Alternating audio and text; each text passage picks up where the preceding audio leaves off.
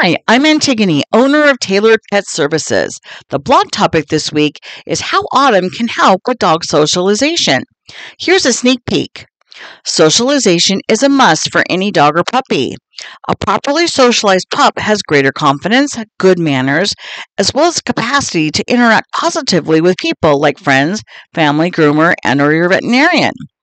One reason why fall is an excellent time for socialization is there's so much to explore. Just think of all the leaf piles and how irresistible they can be to our furry friends. While playing around in a leaf pile, your pup may also encounter new canine friends. These impromptu play sessions can lead to positive interactions for your pup.